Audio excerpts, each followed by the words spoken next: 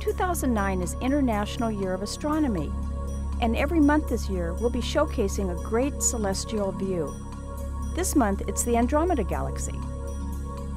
You'll easily see solar system objects like Jupiter and the Moon. You can also see stars, clumps, and knots of nebulosity in our Milky Way Galaxy.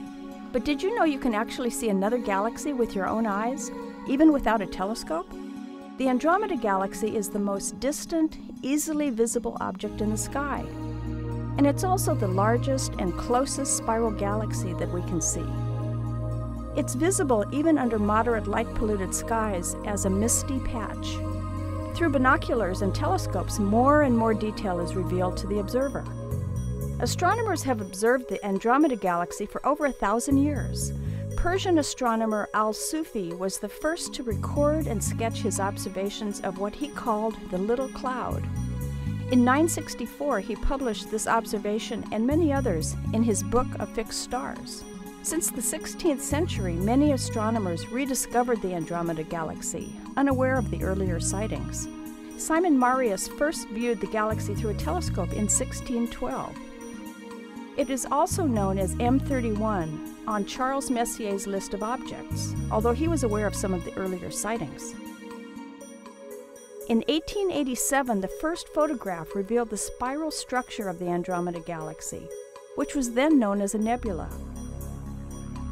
And in the early 20th century, Edwin Hubble's study of the Andromeda Nebula proved that the nebula was not just a star cluster in our own Milky Way, but a separate galaxy.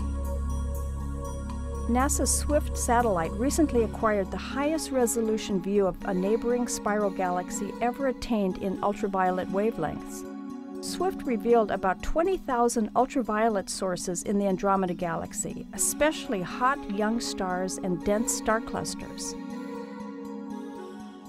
NASA's Spitzer Space Telescope, Galaxy Evolution Explorer, and Chandra X-ray Observatory also observed the Andromeda Galaxy in infrared, ultraviolet, and X-ray wavelengths. The Milky Way spans the sky from east to overhead to the west. It's a gorgeous sight from a dark sky. You can learn all about NASA's missions at www.nasa.gov. That's all for this month. I'm Jane Houston Jones.